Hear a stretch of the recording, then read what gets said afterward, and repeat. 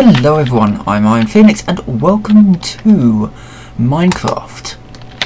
Or rather, welcome to IndustrialCraft, because that's exactly what we're going to be looking at today. This is going to be a basics tutorial, and then there'll be a couple more afterwards with various different sections of IndustrialCraft which aren't really very well documented. And these are things that I've done through trial and error and just scavenged from various parts of the internet, found out what works, etc, etc. So this is going to be a basics. So basic change of IndustrialCraft is that now power isn't sent per tick, they're sent in packets. So there'll be a certain buffer, and then it will send out a packet of EU. What this means is that if you say you can't have loads of generators hooked to a bat box anymore, because you're not sending an LV signal anymore, you're sending a packet of information. But the best way to show you this is with generators, cables in a bat box. So quick thing about cables now, they will all say how much EU they can withstand. So tin cable is now useful. It can hold 32 EU, but you might end up just using copper anyway. To start with, I have been using tin, and tin cables are now used in sort of tier 1 recipes. The recipes have also changed, so it's worth just looking in your NEI just to make sure that you've got, you know, if you are having problems making something, that you are actually using the right recipe, because things have changed. So what we're going to have here is cable, bat box, and 4 generators. Now the bat box can output and thus input 32 EU a tick. That's the maximum amount of packet that it can accept, and that's the maximum packet that it will output. So it will wait for it to have 32 EU before it sends it on. Each generator has a power output of 10 EU at the max.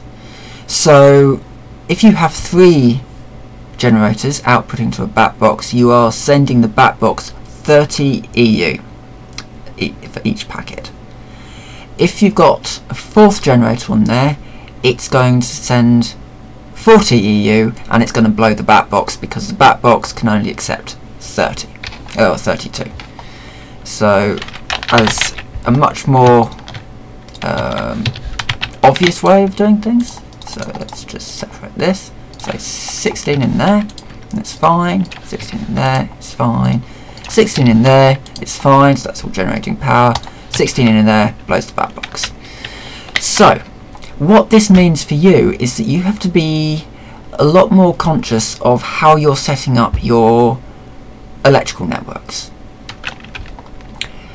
It's no longer separated into what LV, MV, HV and EV. It's much more separated into how much power you're putting through the network and where things are going as a result. You can have transformers on there. You can have transformer upgrades in your machines to allow them to accept larger packets of EU. So that's all something to take into account. But yeah, you have to be very, very aware of how much power you're producing, and how much power you can hold, and how much power your machines and your storage units can actually stand. So on the server, I can't show you at the moment because the server's down, but on the server that I play on, I use reactors, and they've got a variable output. So I've got to think about that as well, how much power that the reactor is outputting, so I don't go and blow something further on down the chain, which is fun. IndustrialCraft also adds that they've changed the storage units around. So bat box is your standard 40,000, you have is it CSU? Yeah, this thing, which is basically your old, it's half what the MFE held, but it's does your 128 packets. Your MFE is now 4 million EU and it outputs 512. And yes, I do use that. I've got a reactor outputting into an MFE that outputs to an upgraded thermal centrifuge, but we'll get into that sort of stuff in the next video.